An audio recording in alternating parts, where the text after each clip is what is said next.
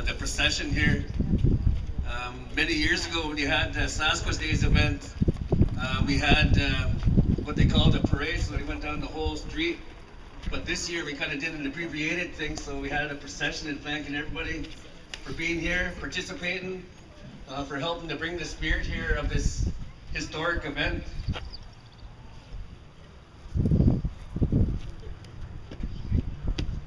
When we did the parade, Auntie Anne used to be in that parade, and we had a Sasquatch statue at that time.